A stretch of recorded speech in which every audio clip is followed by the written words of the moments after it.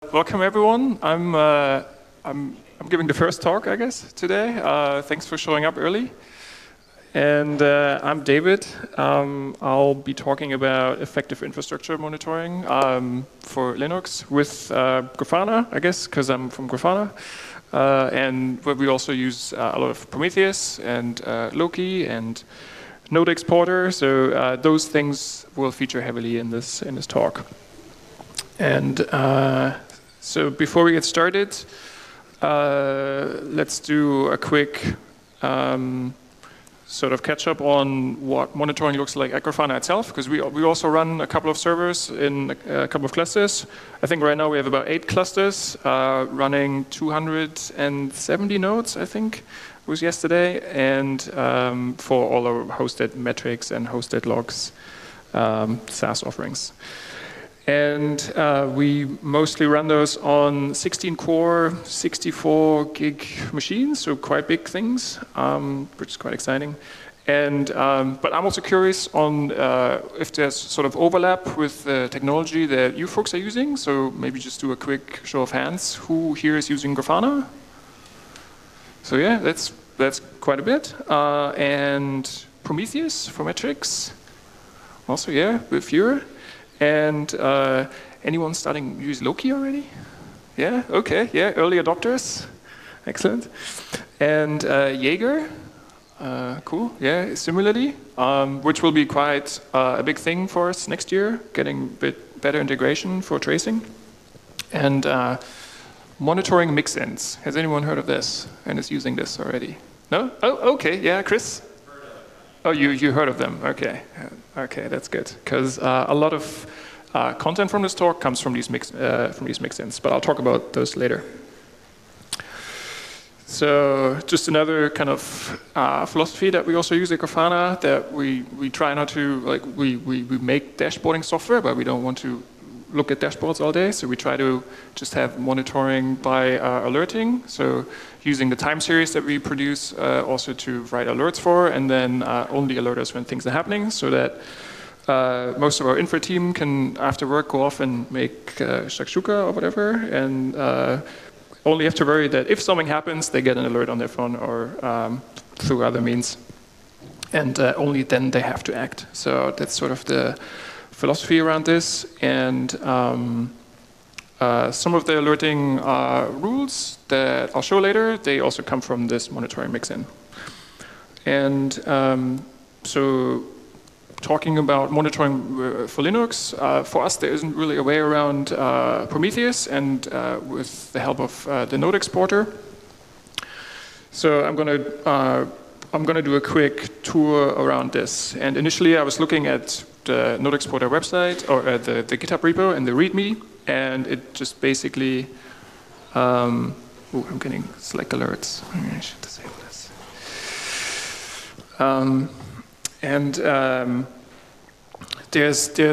There's a bunch of collectors in there that offer you hardware and OS specific metrics, and because this whole thing is written like a pluggable system. And for me, this was all a bit kind of a confusing cloud, so to say, of modules and collectors. So I thought, since I'm here in Berlin, and Ben from GitLab is also based here in Berlin, and he happens to be the maintainer from of the Node Exporter. So I just met up for him at a Korean restaurant, and just talk about through how we can kind of make a better mental model of what all these different metrics in the Node Exporter do. And but he'd like to talk, since we were at a Korean restaurant, he just liked to talk about kimchi the whole time and how he made 500 people's worth of kimchi one time. But he had a really good idea, and he remembered this graphic. Who has seen this graphic before? Yeah, I guess we're at a Linux user space conference. That works. And so this is a really good map from Bren Gregg about Linux performance observability tools. And Ben has also been using a bunch of these in his day-to-day job. But the bigger task for him is always, how can we also have similar information out of, or that these tools also provide, how can we have those in a sort of time series? And luckily there's a bit of overlap with what the node exporter gives you. And for us then it became a challenge, okay, how can we map the node exporter metrics to what's sort of available, or on what we need to cover in the parts of a Linux system. So we clean up this graphic and then try to map the first couple of metrics. So if you look at the metrics that a node exporter exports, they always start with node and then underscore, and then these modules are usually the next term in the metric name. And so we try to do this sort of mapping. And part of this talk now is to go a bit around these different metrics. So the first kind of classic example is CPU utilization. What does CPU utilization even mean? People are used to just looking at top, for example, but what does that give you? It's a bit unclear. With a time series and the node CPU seconds total, it's a bit more clear what it does, because it gives you the seconds spent in wall clock CPU, or in the wall clock time second on the CPU in the various modes that the CPU supports. So you have system, user, idle, guest, and steal, and all these different modes. And so here we're making use of this metric to draw the utilization graph, where 100% would be nothing running in idle mode, and 100% of the CPU being used by processes in non-idle mode. Yeah.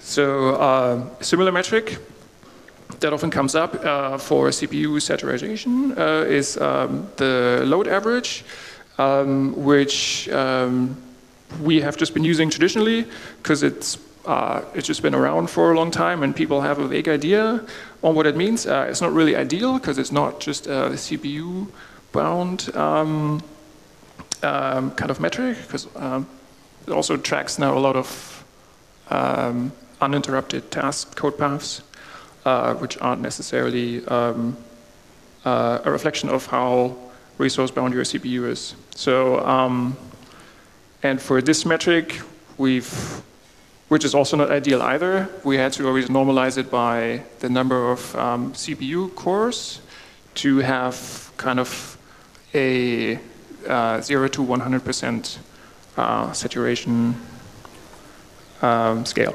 basically. So instead of load average, what I've heard a couple of times now is to use the pressure stalling indicator, which is, I guess, a new way of monitoring how much pressure is or how much demand there is on the system from a CPU point of view.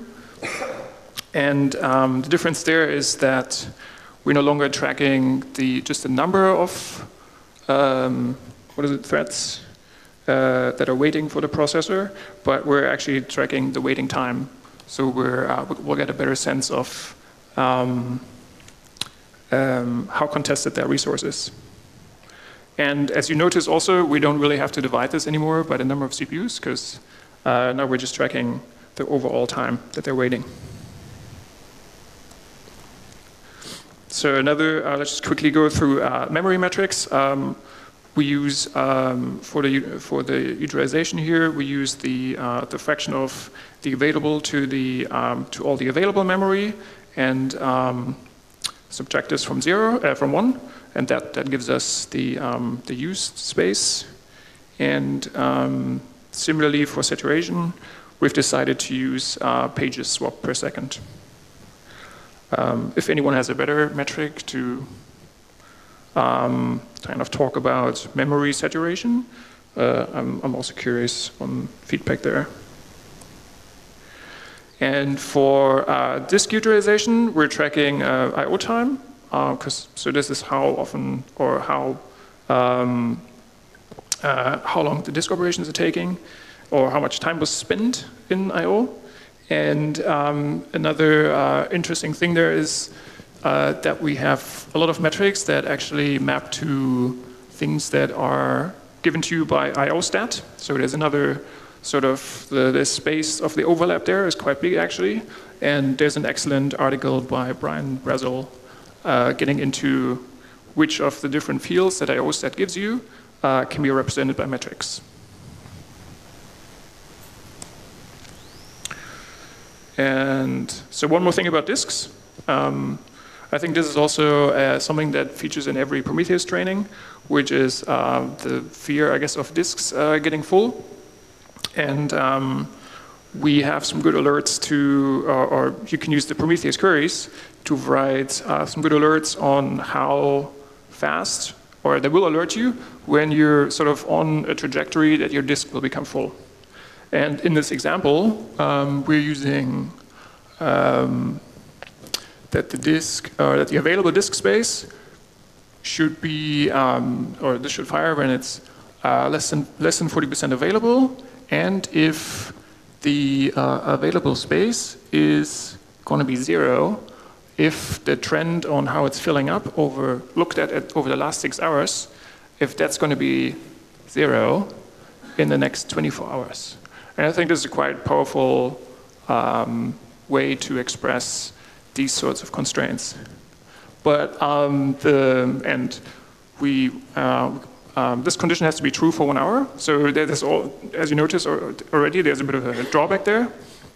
If the disk now fills up for some higher trajectory in less than an hour, you will have a problem, right?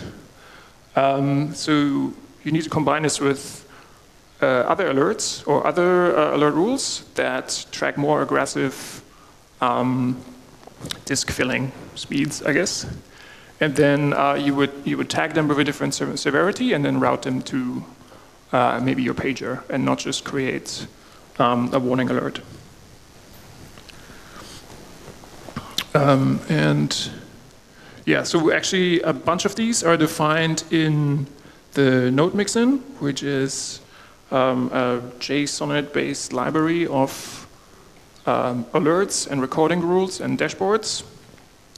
And the node mixin for the has a lot of rules for disconnect full. So not just let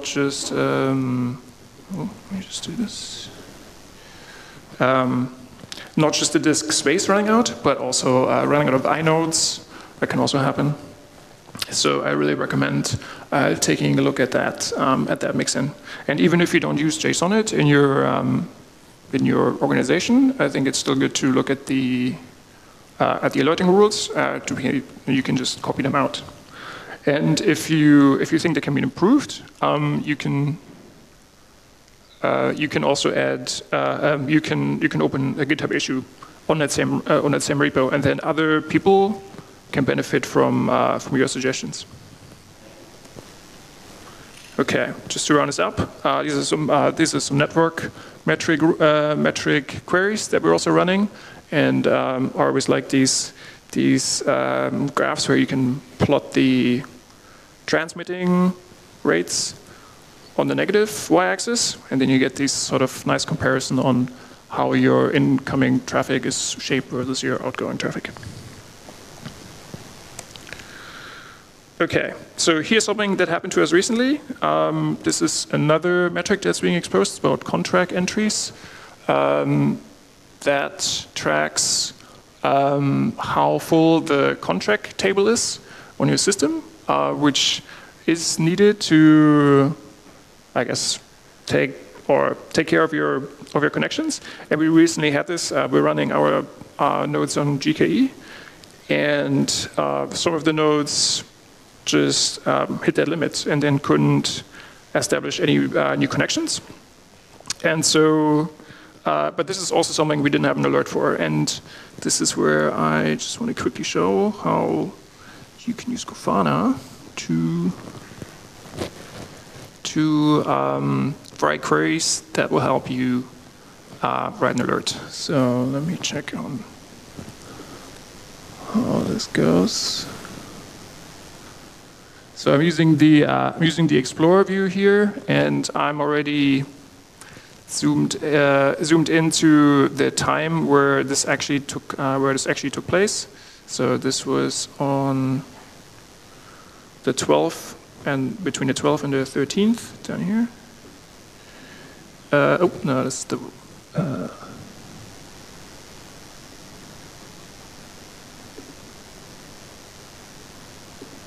Just checking, yeah. And then, as you can see here, there was this big spike, and we're hitting 1, right? So, and if you compare the fraction of entries to the limit, and it's 1, then the table's full, obviously. So this happened here, and then what I then try to do is I use the split view to come over here and basically start with the same query, and then I start adding these comparisons. So I only want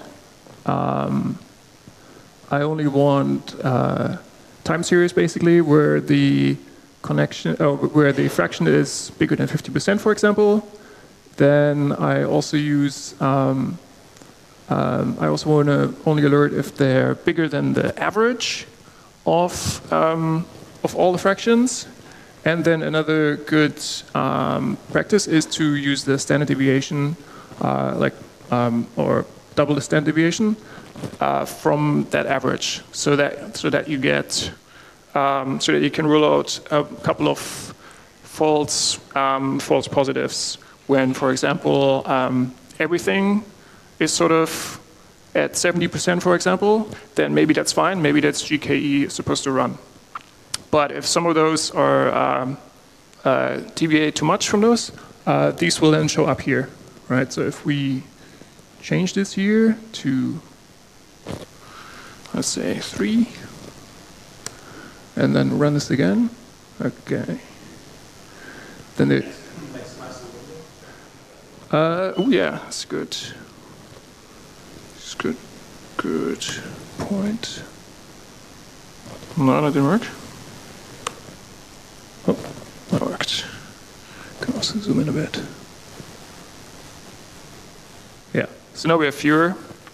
And then, so on this side now, I would be modifying this query, and then when I'm happy with it, basically, I'm happy when I've identified the offending time series that are on the left, and if they survive on this side, I know I have an alert rule that would have caught this thing, right? And then this is what I would copy out into my alerting rule. Okay, let's go back to the talk. So,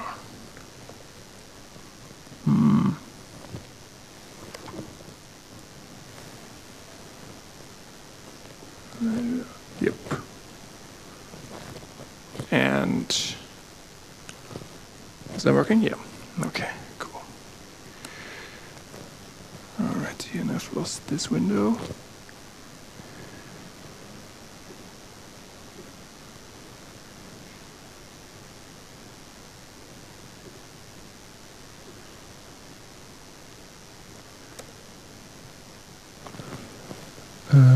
Just whoop, real quick here. I just have to find my notes.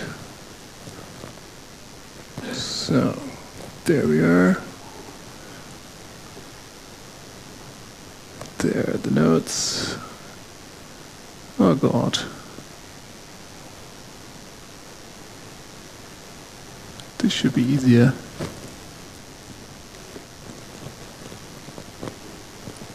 And then can I just go left? Yes. Perfect. All right, so a couple of collector gotchas. It's good to be aware how many time series they produce. And when you run a node exporter, it also runs, or you can also exit on port 9100 on your system, and then you see the huge list of things, or the huge list of time series. And sometimes, so that's a bit up to you then to figure out which collectors you want to enable to not have too many time series, and then also some legacy collectors. They run scripts or execute programs, and then so this puts additional burden on your system. In terms of volume of time series, you could obviously write relabeling rules to just drop a couple of these, but maybe that's a bit too tedious. So I have this pro tip from Richie, who builds data centers in his spare time, and he tends to run 2 node exporters on each machine, and one with a minimal set and one with a full set, so that the stuff that's regularly scraped is just contacting the one with the minimal set, and if they need to investigate a bit further or look at just some things that you would otherwise have to log in the machine and look at the proc file system, you can then just go to the second node exporter that has the full set and look at the metrics that are exposed there. And I'm told that there's a lot of savings to be had there. Also, he's a big fan of entropy alerting, because when you run data centers, some hosts sometimes run out of entropy, which to me always sounds a bit like something from the future. And little bonus collector, Björn, who's also here, told me about this, the text file collector.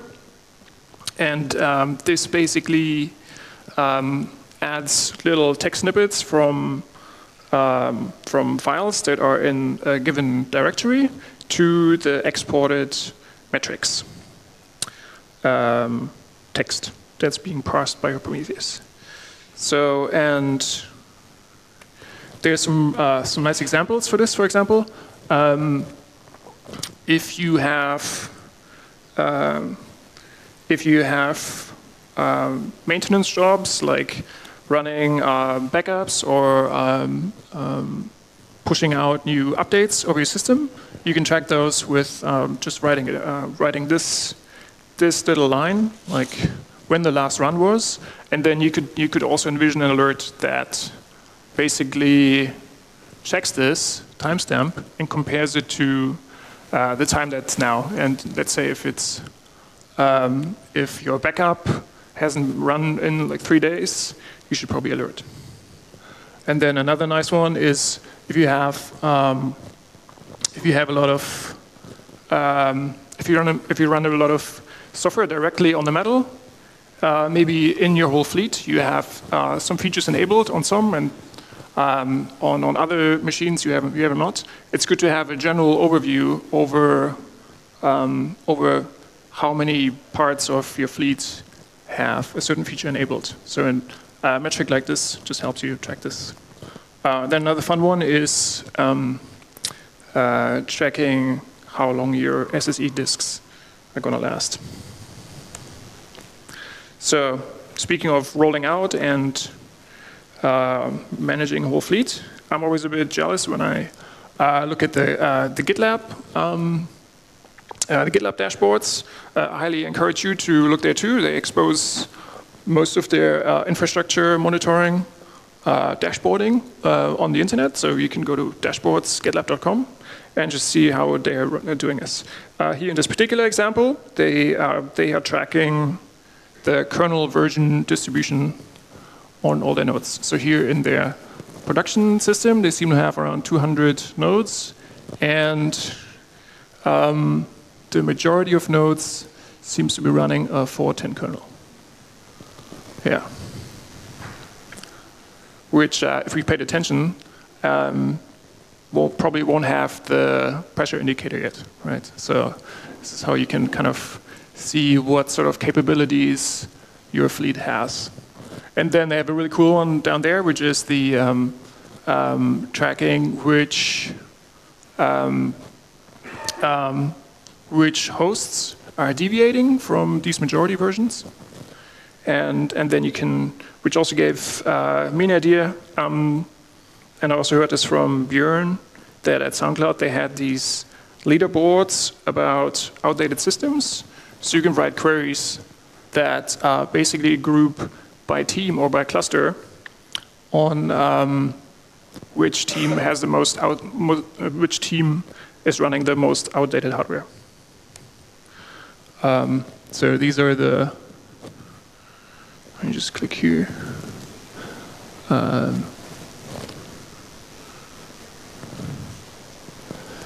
See if this works. Yeah, so this is our cluster now.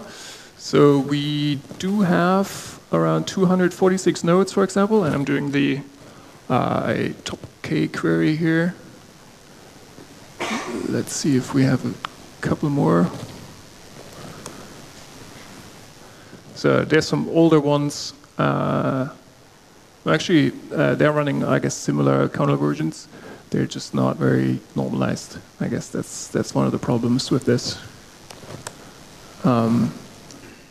But here on the other side, I'm using a similar query where I'm using the top one, and then I'm counting again, grouping by cluster, so I can see which of these are not running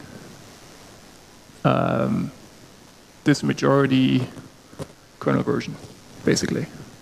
And so this is, and then so a similar query you could use in a dashboard to build this sort of leaderboard that that I showed you. Okay. So back to this one. So I guess the bigger question is also how should I organize all of this, all of the views in Grafana? And here's an example from GitLab again. They do a really nice thing where in their general fleet overview, which includes all the hosts for, in this case, the production system, they do this thing where on each row they have, for example, the CPU utilization, and on the second row they have the load average, but they have grouped this in columns by the application tier, right? So on from the left you have the web workers, then you have the API, and then you have the Git workers, and this is sort of in your head how GitLab, I guess, is supposed to work. And here you can already see quite easily, I think, on how busy each of these systems is right now. And I think this is really helpful for capacity planning, for example. And then this is how we do this internally at Grafana. We use the mixin again, because that gives us the dashboards right away as code. And that has a cluster dashboard as an aggregation of every node in the cluster. And then also a template query driven node dashboard, which basically just runs this node exporter query and then returns us all the instances, which is our way of service discovery or like node discovery. Because every system that runs a node exporter should expose this thing. And that was it. Oh yeah, we're also hiring, but I'm also really curious if there's any questions you have about the node mixin, the dashboards, or I'm also curious if there's any sort of funny alerting rules that you had to write in the past. So that's it.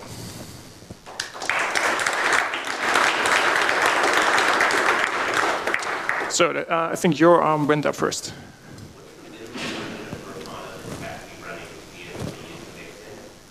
So the question was, what's the minimum version to be running to have the mixins? And the answer for this is probably it should already work with 5, I think, because the mixins is something that you run in your build pipeline to output JSON that you then feed into a Grafana instance. And I mean, I think if Torque was here, he would say like you can go back to version 2, right? But I don't know if I can make that promise.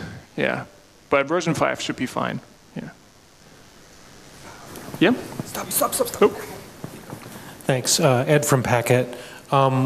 Did I saw one metric that you'd pulled, which was SSD related drive health. Have you done any other bare metal monitoring of note, of like looking at the underlying hardware for the system that you're monitoring? So we at Grafana, we don't, but I would imagine that that this is commonly done, and if there's any sort of little tool that can output something to a text file, then this would be one of the text file collector use cases where you have the cron job running and producing this occasionally, and the cron job would run as root and has access to all these things, and then the node exporter then exposes it, and Prometheus comes occasionally and reads that value. Okay, so you do a text file exporter, right? Yeah. So for anything that's not directly included as a module for node exporter, you can probably easily replicate with the text file collector. Okay, yeah. Good, thanks.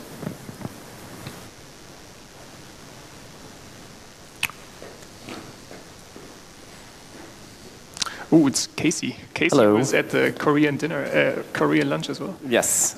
Do you know of any best practices for ignoring network interfaces that are useless? So if you run containerized workloads, you wind up with a million VETHs and bridges and things like that. So you don't care about, you can't run out of packets or drops on those. Yeah, so we actually have recording rules that ignore, we have recording rules that ignore the loopback interface, for example. So you would write a similar recording rule. So it would be ignoring useless something. Like that's literally a name that we chose for the recording rule. Yeah, so maybe not a really satisfying answer, but yeah.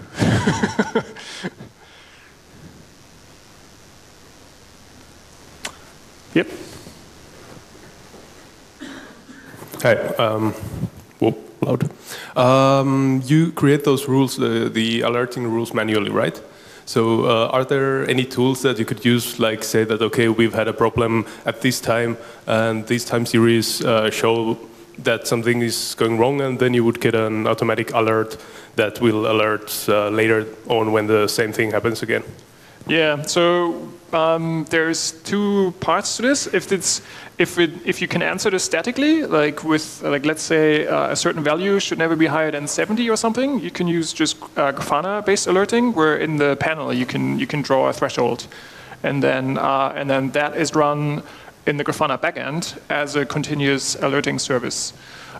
If it's more dynamic and sort of the threshold is kind of dependent also on the rest of the traffic, then Prometheus-based alert rule would be better.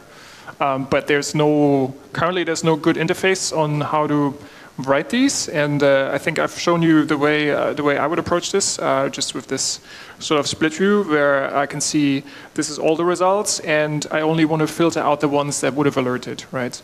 And then since the Prometheus alerting rules are just like queries, where then you just have to also say for how long should this condition be true, then I think it's pretty easily copy and pasteable. Yeah. Thanks.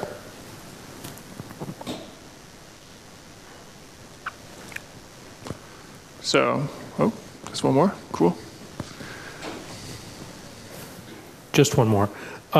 You mentioned one component, the PSI, needed a 4.20 kernel. Mm-hmm. Are there any other kernel versions of Node? I know this is a user space Linux conference, so I don't want to ask kernel questions. Yeah, that's actually what I'm also curious about, and maybe people here actually know the answer. And it's because that's also a feature that if you looked at earlier at our majority version, it's a feature that we can't use either since we're running on GKE, and it might take a good 2 years, before this will become available for anything that runs in the cloud, which is a bit sad.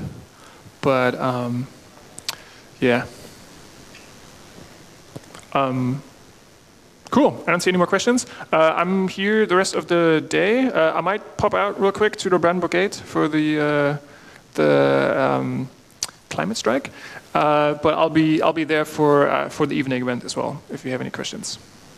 Cool. Alrighty, thank you.